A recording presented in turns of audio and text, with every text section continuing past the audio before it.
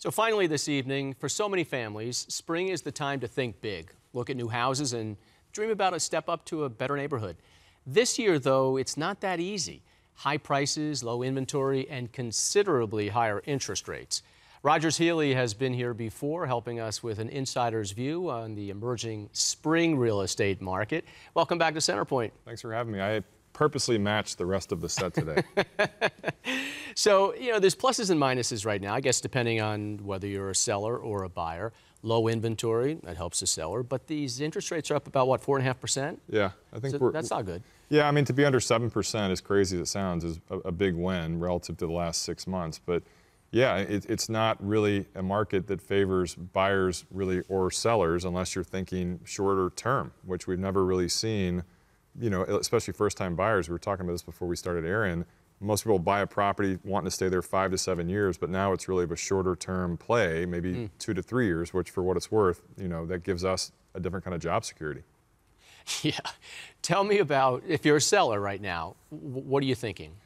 I mean, it's the same thing that they were thinking a year or two ago. Obviously, if you list something for $1 and it sells for $1.50, you're probably going to have to go buy something for $1.70. So it's kind of apples to apples, as crazy as it sounds. So I think that, giving people the sense of reality, I think a realtor is needed now differently than they were a few years ago.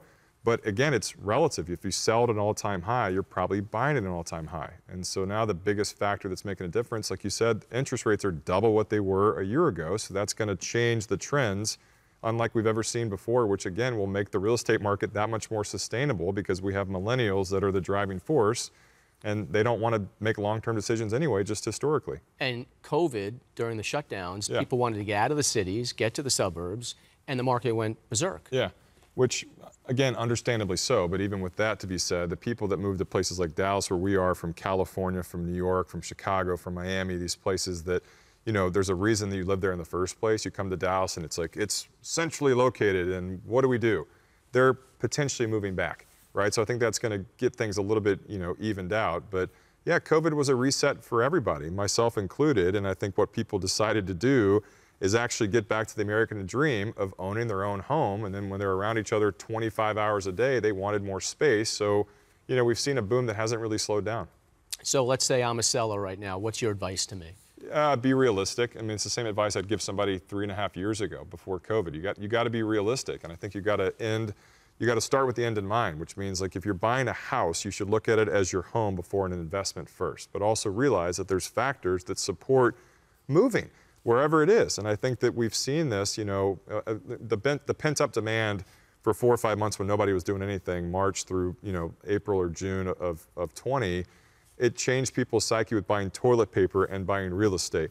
And now that it's done this, I think people are starting to think logically again, which I think is healthy. So yeah, have an end goal in mind and don't think forever. Realize that whether you're our age or you're younger, you're older, it might not be your forever home, which that's okay too. Thank you for saying our age, by the way. Yeah, of course. Yeah, you got great hair. Yeah. Now I'm the buyer. Yeah. What advice are you giving me? I want that house. I want that house. Then buy it.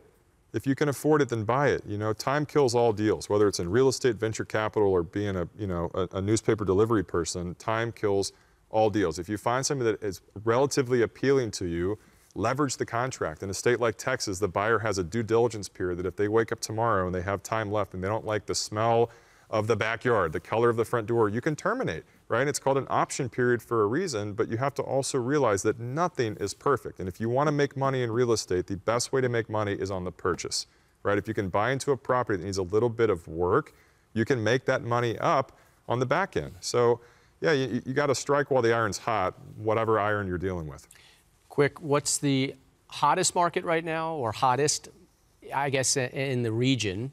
And what's the worst market right now? Yeah, I'd rather not say the worst market, but I think the markets the most difficult markets to get into have always been San Francisco, Chicago, Manhattan. For a reason, it's because they're densely populated with people that have a higher net worth than places like Indiana, Nebraska, Texas. So I think right now it's all relative, where the rule of real estate up until 2 or 3 years ago was always about location.